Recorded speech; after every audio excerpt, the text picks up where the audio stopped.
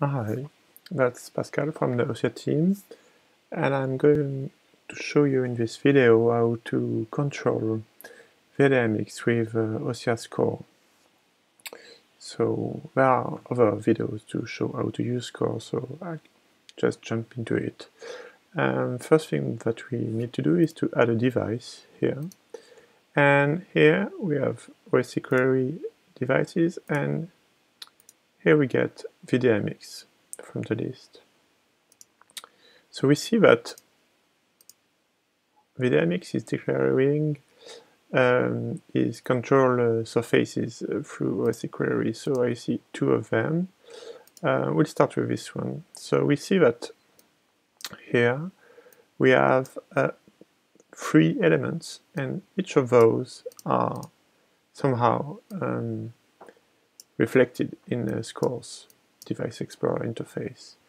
So now with this I will be able to build scenarios in score. One thing I could start with is to drag and drop a node and change the values a little and drag and drop to another node here. And you'll see that if I'm playing, it will recall one and the other successively. Now, what I could also do is use this same state but interpolate. So if I'm now pressing play, you see that I can go from one state to another. And I could go on with other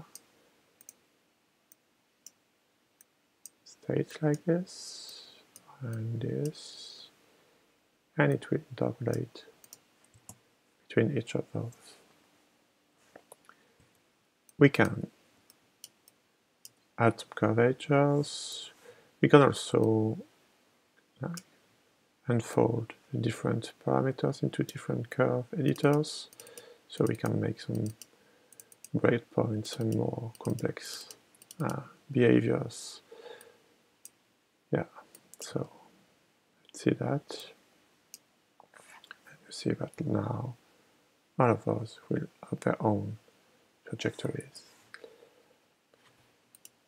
We can also change the execution speed to slow it down or speed it up with this little slider here, but we can also use one of the processes that we have on top of automations, which is called mapping.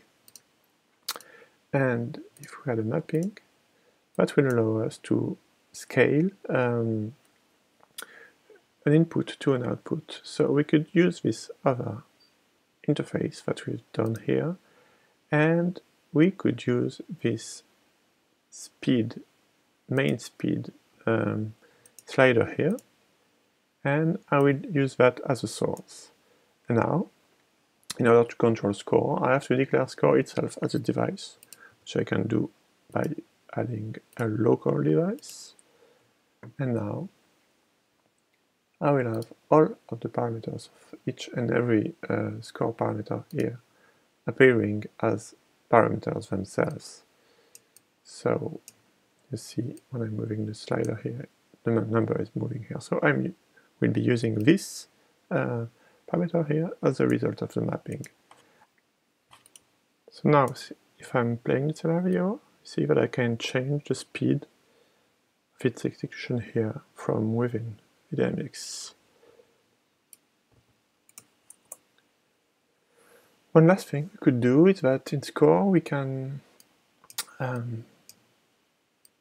fragment the execution in different sequences with what we call triggers. And these triggers can be triggered like with the mouse, so you see that this is playing, and now that waits, and now this is playing, so you have to discard this time bar. And now it waits for me to press this trigger to launch the rest of the scenario.